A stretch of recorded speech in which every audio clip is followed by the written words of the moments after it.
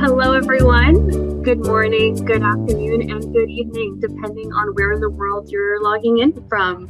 Thank you so much for joining us today from near and far. We have a fun and informative session for you today with a special sample lecture led by one of our wonderful professors, Professor Moo Lee today. Before we dive into things today, why don't we start by the line acknowledgement? I would first like to acknowledge that UBC's Vancouver Point Grey campus is situated on the traditional, ancestral, unceded territory of the Musqueam people. I would also like to acknowledge that you are joining us today from many places near and far, and acknowledge the traditional owners and caretakers of those lands. Our agenda for today, I'm going to start off with some introductions. We'll do a quick overview of the Masters in Business Analytics program. We'll have a little bit of time for some admissions related questions, but of course you can always reach out to me directly if you have additional questions or need additional guidance. And then we'll get into the part that you guys all really logged in for today, which is our sample lecture. We'll also have time towards the end for some Q&A. So if you've got some special questions from our guest lecturer, you'll be able to leverage that time to ask your questions then as well. Who's in the room today? I'll start off by introducing myself. I'm Natalie Serestrafil, and I'm an admissions and recruitment manager, and I oversee the Masters in Business Analytics program. And I'm joined by two of my peers from our marketing team. They are essentially the magic behind the scenes and also very knowledgeable on our program. So if you have any questions, they can also be of great help and support for you. And last, but of course not least, I'd like to introduce our very special guest today. We have Associate Professor Moo Lee. Moo Lee is an associate professor of information systems at the UBC Sauder School of Business and the director of data analytics and AI research group at UBC. He teaches courses for the UBC MBAN program, the Masters in Management, and our specialty program here, the Masters of Business Administration at the Robert H. Lee Graduate School. He's also worked in a variety of different industries and positions in companies such as Samsung Electronics, AT&T, Intel, and Goldman Sachs, amongst many others.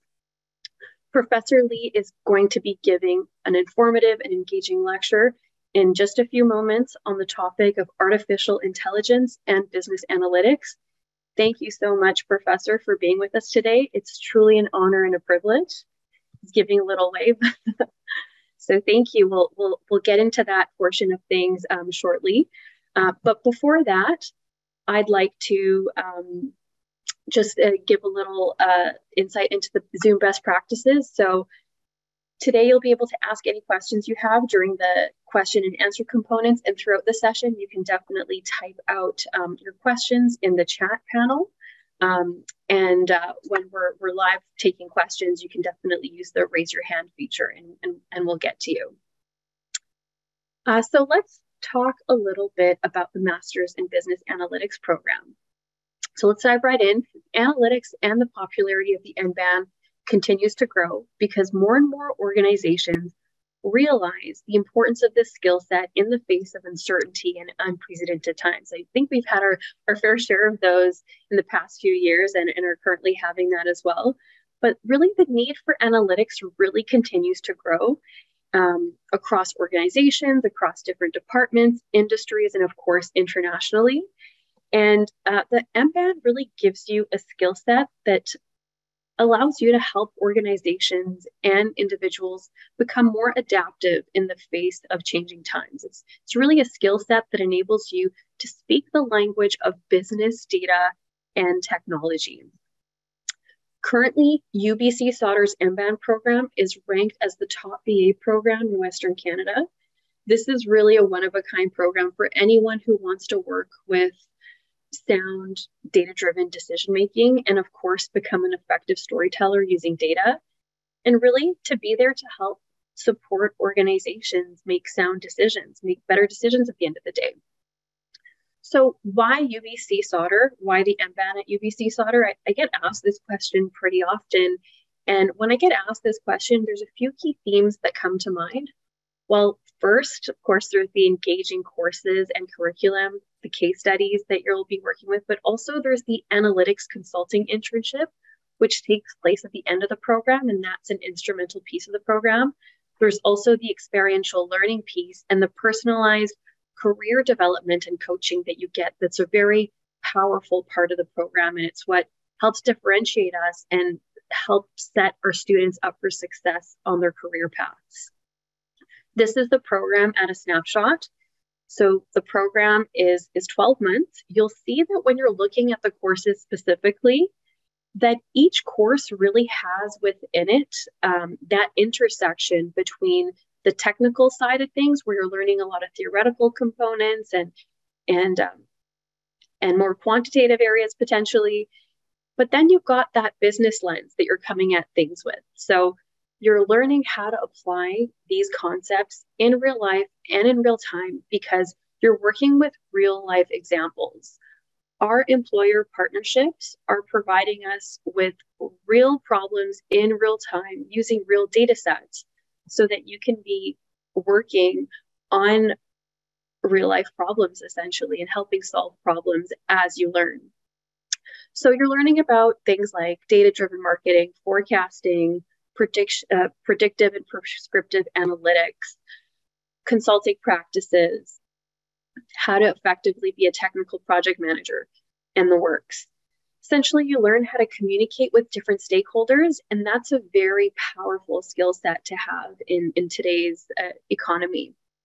So at the end of the day, you've got the strong technical skills while also having the strong business and storytelling skills so that you can work with diverse perspective and on complex projects. Generally, your peers in the classroom are coming from a variety of different backgrounds, different industries, and they're also going into different industries as well a lot of the times. And they're working in job titles such as business analyst, financial analyst, technical project manager, business intelligence associate, just to name a few.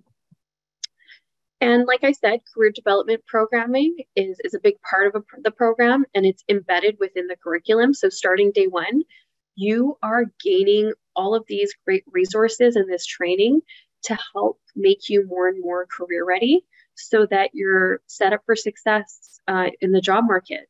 So whether that means building your own personal brand, building your CV, getting interview ready, we have a designated team of resources and support to help make sure that you're set up for success and on your way to reaching your goals. And that includes having your own personal career coach as well, access to a network of alumni, a mentor network, access to industry partners, company info sessions. The list really just goes on. And we really also help harness everyone's strength and support them towards developing their areas for development. We're huge advocates for building personal self-awareness and empowering you to grow into the best version of yourself at the university. You also get to participate in an analytics consulting internship, and that's your opportunity to get those real-life hands-on experience in the field of analytics before you graduate. There's hackathons that you'll get to participate in, lots of real-life data that you're working with, and all the concepts that you're working on are practical and relevant to real-life business problems. As I'm sure you might have guessed by now, the program's offered right here in the heart of Vancouver, where myself and my team are logging in from in beautiful British Columbia. And the university is right in the heart of Vancouver. And Vancouver, besides being a beautiful and very livable city internationally, being recognized as such, it's also the country's fastest growing economy.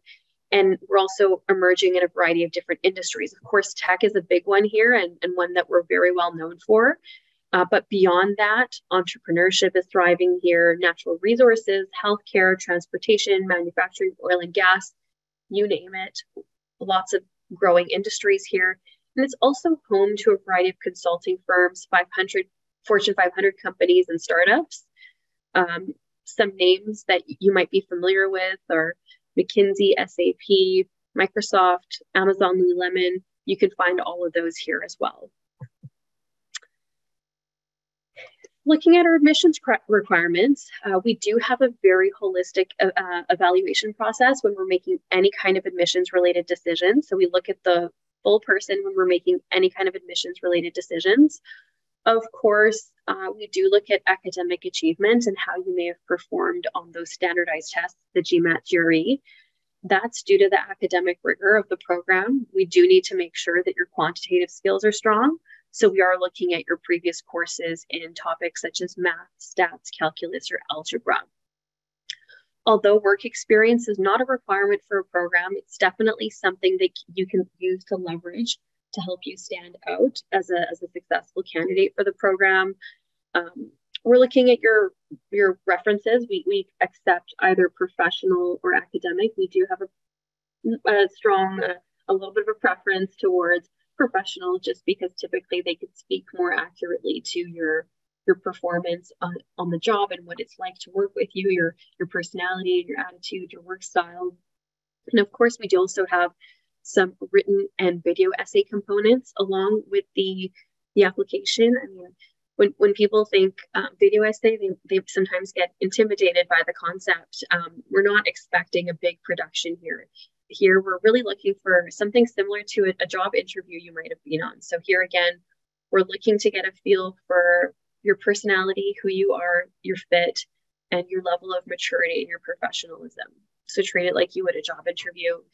And an English proficiency test. This is only required if you studied at an academic institution where the primary language of instruction was not English. So if you studied at a university outside of Canada where even the primary language of instruction was English, you would be exempt from having to take that exam. So if you tick off all these boxes in terms of the admissions requirement, then the last stage would be your personal interview. And if you've made it to this stage, you're close to the finish line. So congratulations on making it there. Currently, we have a GRE GMAT waiver in place. So I really encourage you to review the eligibility criteria on our website. You essentially have to meet one of 3 criteria to be considered as exempt from having to take the GMAT or GRE. And along with your application, if you wish to apply for this waiver, you will have to submit a statement of qualifications. This is essentially just like a one-pager where you're explaining how and why you feel like you should be considered as exempt from this waiver based on meeting our criteria. Keep in mind that deadline is coming up pretty fast for our international student on January 10th. So make sure you're taking advantage of this opportunity if you do meet our criteria. January 10th also happens to be our next deadline. And it's a deadline that is attached to a lot of scholarships as well. So make sure you're leveraging our wonderful scholarship opportunities as well by getting to that submission line sooner rather than later. Yes, so January 10th, that's our next big important deadline. Make sure you're getting your applications submitted before then and that you're leveraging myself and my team for support and resources in the weeks to come. So now I'd like to open a few moments up to some admissions related questions before we hand things over to our special guest today. Do we have any admissions related questions? So I have a question about admissions and if it happens on a rolling basis. Yes, admissions happens on a rolling basis. We don't wait until a deadline to review applications or give insights and information on your application or your admission status. So we do encourage you to apply and submit your application as soon as you can, just because that really amplifies your opportunities of getting scholarships. And of course, the sooner you apply, the sooner you know if you've made it into the program or you've been admitted. So it's a win-win either way. The sooner you apply, the better. I have a question about the GMAT and GRE and whether it's a requirement for domestic students as well. So the answer to that question is yes, it is a requirement, even if you're a domestic student, but you may be considered as exempt if you meet our admissions criteria for a GMAT or GRE waiver. So definitely take that time to go on our website and look at whether or not you meet the eligibility criteria for a waiver. And I think that would be the best way to approach that. The reason we do require a GMAT or jury for this program specifically is because of the rigor involved in the program. I'm not trying to scare anyone, but I also don't want to sugarcoat things. It is an academically rigorous program, and we need to be responsible and ensure that our students can keep up with that pace.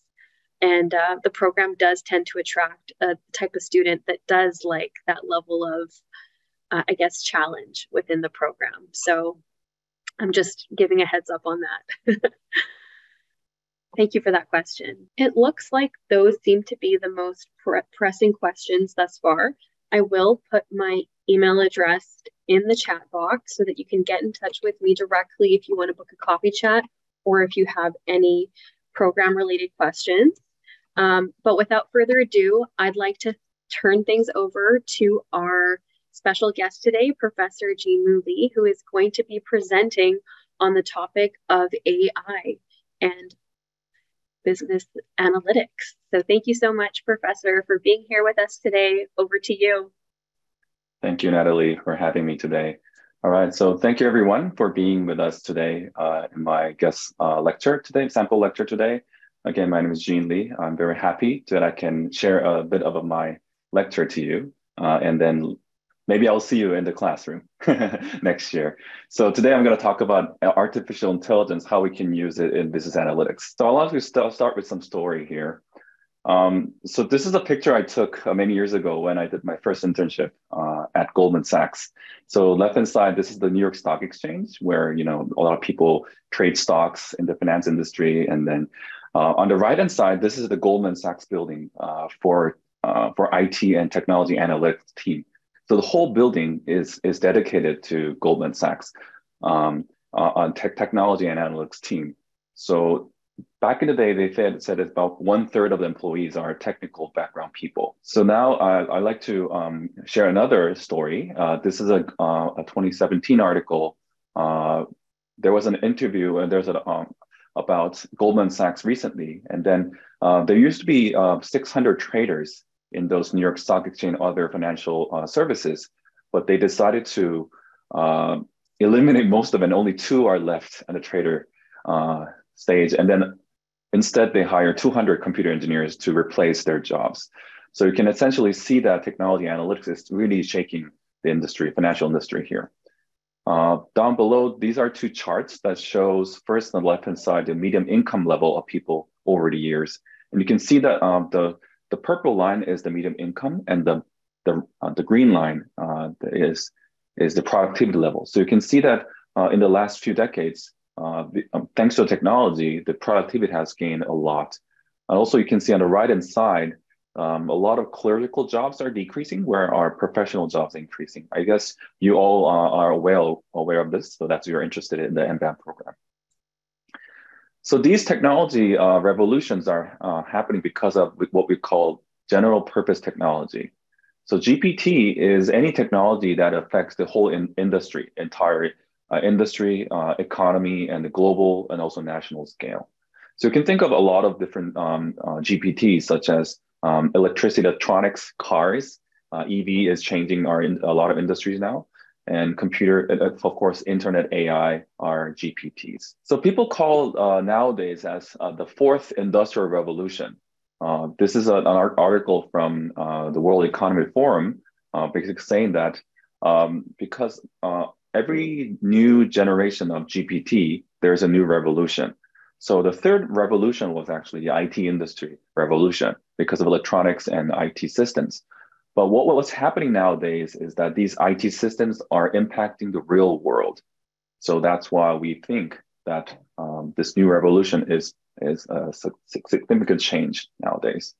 Another article by Mark Andreessen. Andreessen Horowitz is a very successful venture capital firm who actually invested in Airbnb and Lyft early on, also Facebook, LinkedIn also.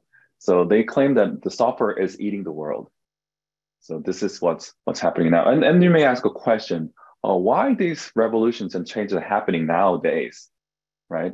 So the question can be answered with two different factors. The first one is the big data set.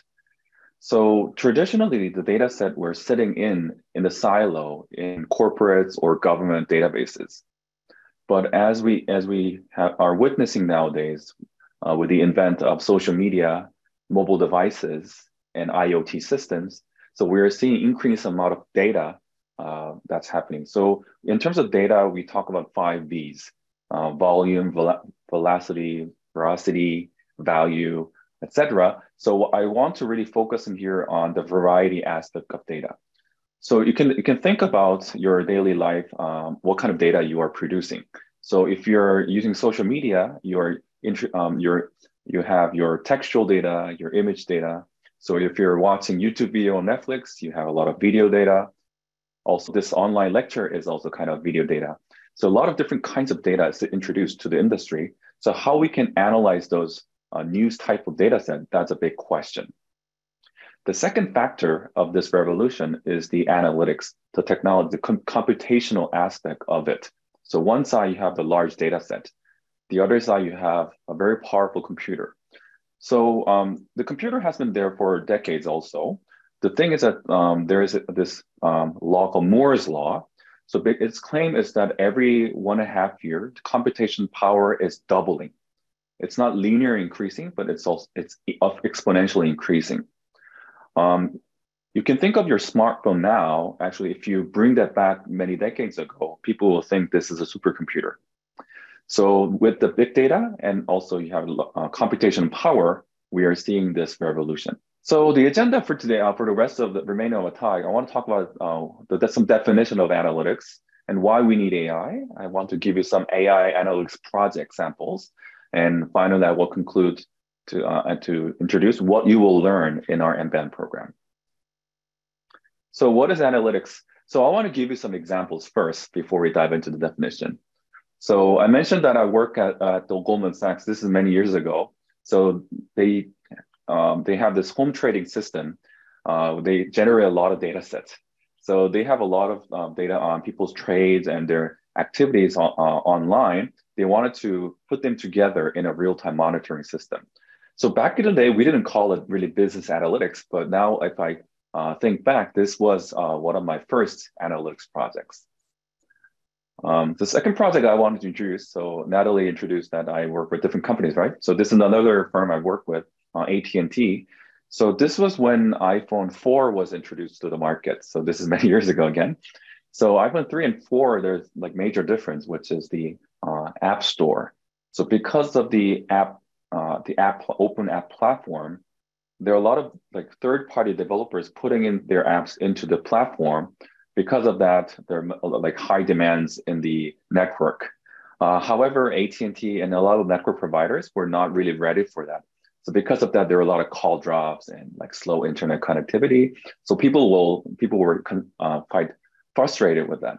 So the project I work on at AT&T was that, so we wanted to really understand why people are complaining about these services.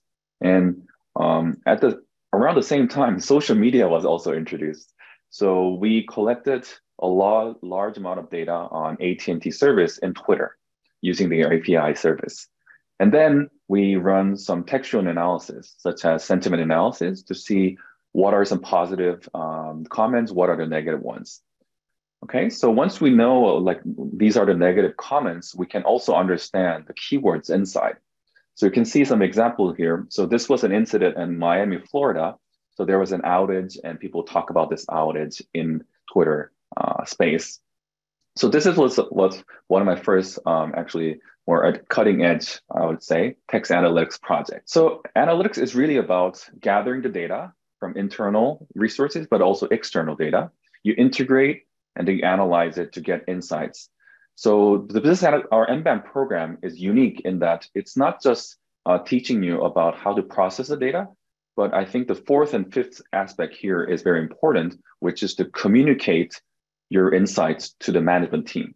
So because you will have managerial courses as well as technical courses, you will have this unique aspect to bridge these two different worlds. So Natalie has introduced our MBAN different programs.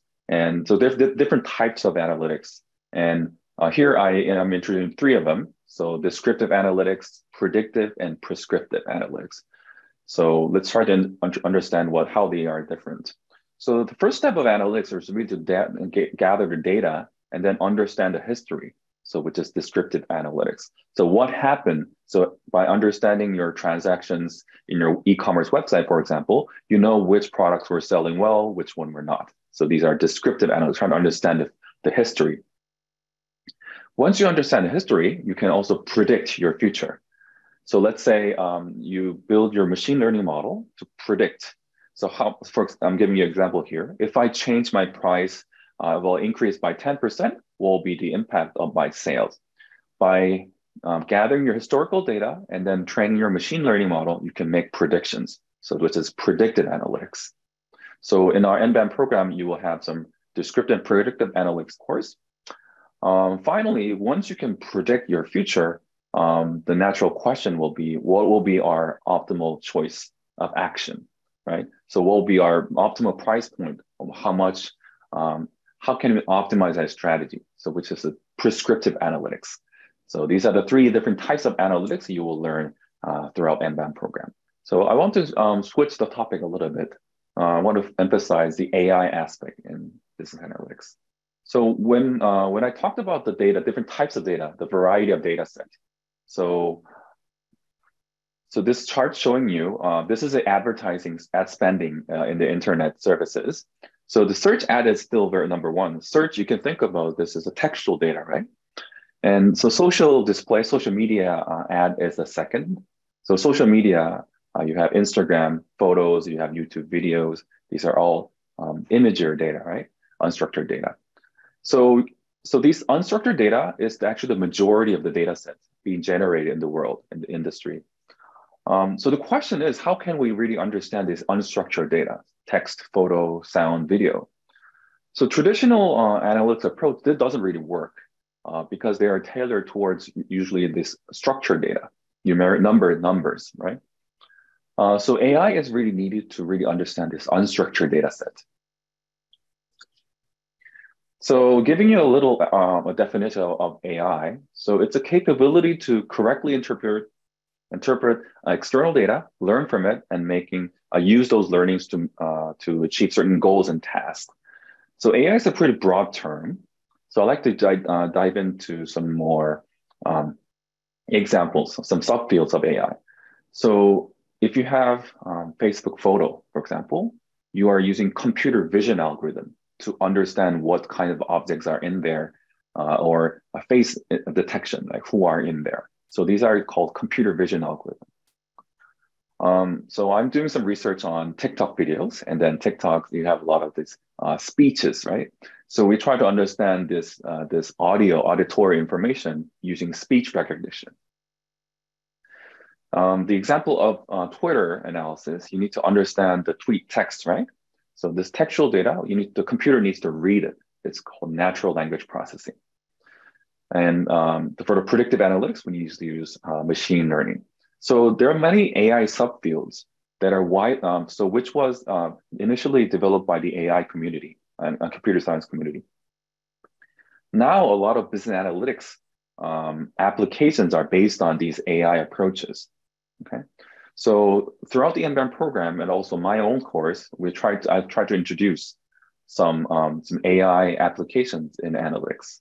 So I want to introduce some of my own. So Natalie mentioned that I'm a director of analytics, data analytics and AI research lab. So I want to introduce some of our research project. So in the MBAN program, at the end, you will have the opportunity of analytics, the internship project, okay? So sometimes you will have the opportunity to work with the industry, and also sometimes you will have a chance to work with the academic professors here. So I want to give you some taste of different analytics and AI projects. So this is a project I worked on where Yahoo here, they acquired a blogging site called Tumblr. So Tumblr, in Tumblr, a lot of brands were using Tumblr as a social media platform. to communicate with their customers, to promote their products, etc. So this was around like a little bit like around 2015-ish. So when deep learning algorithm was introduced. So deep learning algorithm is a special kinds of AI and machine learning where you can understand unstructured data such as images here. So from the images, you can understand how beautiful, so aesthetic level, so object detection, so what kinds of objects are in the image, or is it an adult content, or do we have celebrity inside? So we can do a lot of this image analysis. Not only that, you can also understand the text inside. So there are textual description of the posts, the tags, right? So you can use text mining. And then at the end, also you can combine the text and image information together to understand the similarity between those two. So why are we doing all this image and text analysis, which is to really understand consumer engagement here. So once you, so the brands, they want to optimize they have to maximize their reach, right? So very simply, you want to get more likes. You want this post to be shared in the social network, right? So what we did in this project is to predict the number of likes and shares just by looking at the image and text. So even without deploying this post to the public, you can kind of predict how many people will like this one. And then you can tweak your image and text a little bit to maximize your reach. So this was a very successful project. And actually you can predict up to 85% if this post will be popular or not. Another project I'm working on is on video. So if you're watching YouTube or other video platform, sometimes you will see when you really are eager to see this content, then some ads shows up in front of you, right? So and you can, after 5 seconds, you can skip this one, right? So for this project, I'm working with this online video platform where they target these video ads in front of the content. So the question is, how can we optimize the ad placement so that the ads will be not so annoying to people and also more engaging to the people? So basically, so the question is, can we predict if this user will skip this ad if they're about to watch this content? So this is predictive analytics. Again, you can use image analysis, but compared to image, the social media image and the video, there's a very interesting difference, which is the image is just a still image. So it's just static image. However, if you think about the videos, it's changing over time. So it's not just one image, it's a sequence of image that gives you much more rich context. So we use here video analytics techniques. So we try to understand the scene, how complex the video is, the scenes are, and the sequence of scenes. So you can do video analytics. Another unique aspect of video is that it has the audio. So now you're listening to this lecture in Zoom, right? So you're listening to my voice. It turns out the audio information is very important in these video platforms. So we do speech recognition. We can also do audio analysis. So also music analysis, try to understand these audio features. And so using the visual, the audio, and also the theme of the video, etc., also user profiling, you can make a very accurate prediction. So you can also predict up to 90% chance, 9% if this person will skip or not. You can make a very accurate prediction. So that's a predictive analytics, right? So once you can predict, so the next thing you will do is to prescribe, right? So how we will target the ads based on this information, prescriptive analytics. Okay, for the remaining a few minutes, I want to talk about what you will learn in our MBAN program. And more specifically, I will talk about my own course that you will be taking if you can join us. Okay, so this is a Harvard Business School article. The title is Analytics Essential Skills. So if you go to the industry, when people think about the business analytics expert, what do they think about? So they first talk about the core skill. which is to be communicating with data and visualization. So in our MBAN program, we have a data visualization course where you will learn these tools such as Tableau or Power BI to try to visualize your data. Not just visualization, you need to tell a story out of this. So, which is a very, very unique skill set. I know there are many people who can do very good technology, do programming, but sometimes they're not really good when they communicate using those data. There are people with very good communication skill set, okay? But if their argument is not based on data or visualization, it's not so persuasive.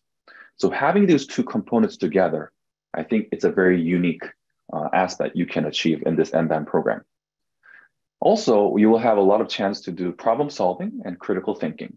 So as Natalie mentioned before, so for example, for instance, we will have analytics competition, data science competition, where the companies will bring their data sets and then you will solve those questions, their question using the analytic skills you learn in the MBAN program. So this will give you a chance to problem solve and do critical thinker.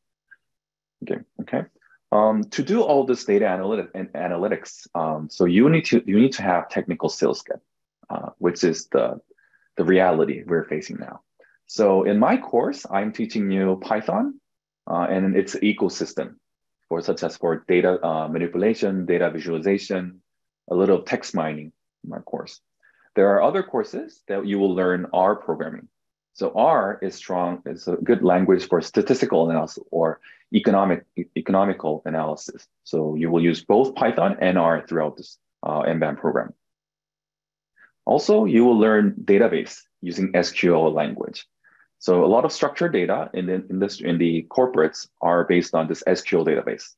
So you will use SQL queries to crawl the data, to manipulate your data, get insight out of it.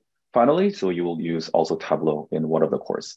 So we provide you a spectrum of skill sets in our MBAN program, which is, I think, very unique compared to our other peer programs, which they focus on very specific technologies.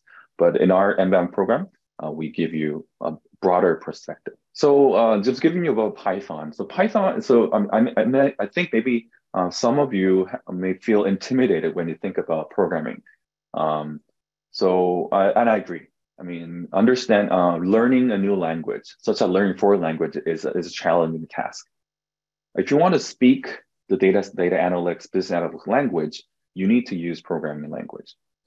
The good news is that there are many programming languages now, which is very easy to learn. It's very readable compared to the traditional other languages like C++ or Java.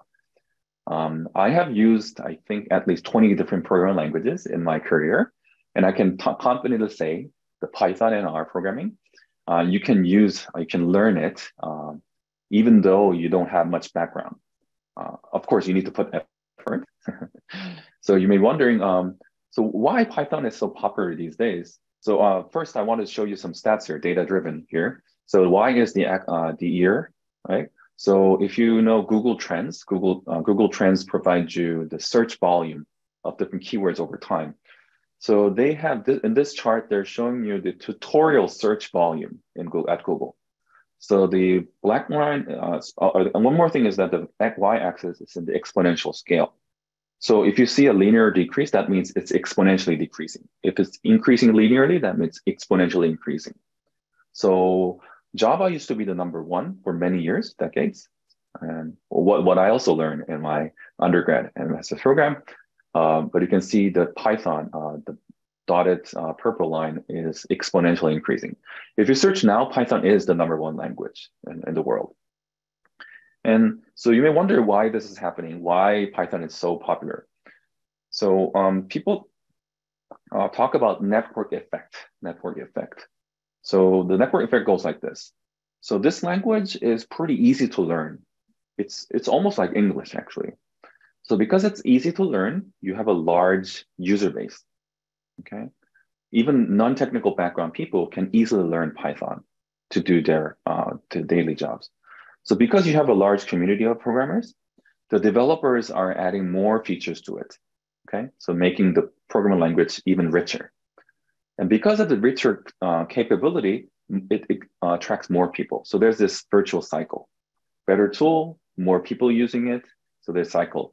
So many of the Python and R analytics toolkits are not actually from Python or R people. This is an open platform, so where any developer, third-party developer can contribute. So we will be using a lot of analytics data science libraries, such as Matplotlib, Pandas, scikit-learn, TextBlob, you name it, NLTK. So these libraries are mostly open source libraries, and you have a very strong tool at your fingertips, okay? And the big data and also big money. So Python, if you have Python skill set, R skill set, your salary can increase substantially. All right, so my own specific course, it's called BAIT 508. It's Business Analytics Programming. So through this course, you will have working knowledge on Python programming. So we will provide you some pre-course materials if you get admitted to our program so that you can prepare yourself even before the class. Okay, so throughout the class, we will cover the basics and the intermediate aspect of Python programming. We will also understand data science concepts and Python's ecosystem. Okay, and for the final project, you'll have hands-on analytics practice using Twitter API to collect data. So you will pick your topic, your interest, and then you'll collect data. You will process those Twitter data and to do social media analysis. So down below, these visualizations are from some of my former students who have conducted Twitter social media analysis. So I believe when you join this, and then you'll have some fun time during this project. As Natalie mentioned before, so most of our courses are first, we teach you some concepts and techniques, but at the end, so you'll use some hands-on your hands-on skill set to understand real-world data. So this is one of the strengths of our MBAN program. So that was it for my sample lecture. So I'll stop here. I'll be happy to get any questions. Wonderful. Thank you so much for that informative lecture, Professor Jean Lee. Thank you. And now we'd love to open things up to if you have any questions for the professor on his lecture or anything related to BI or business and intelligence or his topic of discussion, please feel free to ask away. You can either type your questions in the chat panel or feel free to use your the raise hand feature, and you can ask that way as well. So this is I have a question for you over here, Professor. So how would your project assignments work? How do you administer them? And are they independent projects or are they team projects? Can you speak a little bit to your Sure. assignment there? So there are some initial individual assignments, which is really to get hands-on experience on Python yourself. At the end of this course, we have a group project. So for my own course, I ask you to self-form your team. So get to know your teammates. And then, so it will be about 2 to 3 people per project. Because this specific project is on social media. So you want to have some mutual interest on certain topics. So you get together and then you will collect data and analysis. For other courses, I know that sometimes the professor will assign you to different groups. Thank you for that. And we have another question here about it's from somebody who has a strong business background. And it seems like they don't have as much programming or technical experience. What would you advise to them as they're looking to potentially apply for the course? What could they do, or what do you recommend that they do, knowing what you know about the program? Yeah, thanks. That's a great question, in fact. So as I mentioned throughout in the lecture, I know some people feel intimidated of these technical subjects, which I totally understand. So from our the point of view, we provide some pre-course materials to the students. So it's not just programming, but if you want to get some more math or statistics or other subjects, we provide you pre-course materials. So I think throughout the summer, you can prepare yourself those things you think you need more time. So we provide you those resources. And also another thing is when you learn these technical subjects, it's not really fun to just go over lectures and follow them. Think about a project, something you are interested in, and try to do those projects using these skill sets to go the other way around. You first have something you want to achieve and then work backward. So that way you get more motivation. It's even more fun to do that way. Yeah, that's my suggestion. Thank you for that. And we have a question here about the format of the courses. I think a lot of people got used to the whole online teaching during the COVID era. Can you speak a little bit to your mode of delivery at this time? Sure. Yeah. So I would say 100% of the lectures are now in person. So unless there's like heavy snow, last week there was a heavy snow. Because of that, we had to switch like very temporarily for Zoom. So majority of the lectures will be in person for sure. But we will also leverage online. For instance, you may want to have some TA office hours, extended office hours. We do provide office hours in person, but also virtual. So that let's say you don't want to commute one day, but you still want to meet with the TA and professor, and then we can have some like this virtual meeting. But the course itself, lecture itself, will be mostly in person. Thank you for that. And alluding to the snow, here in Vancouver, we don't get very much snow. So when we do, the city kind of takes a little bit of a pause. And so that speaks to why we transitioned to the online programming a day last week. We have a question here from somebody that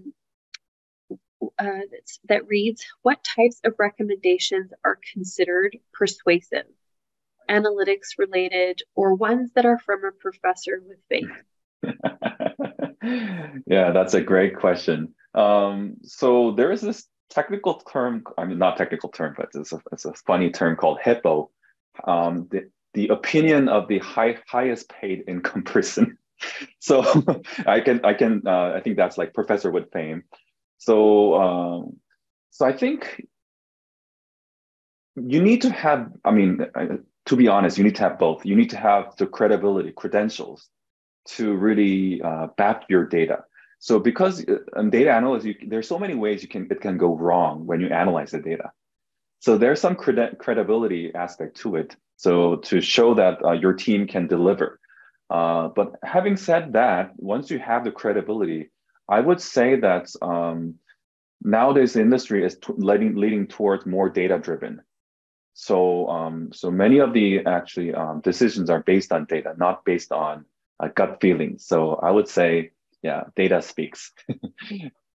Thank you. So we have another question here that reads, one side of data science is statistics. How much is a prior understanding of math and stats needed?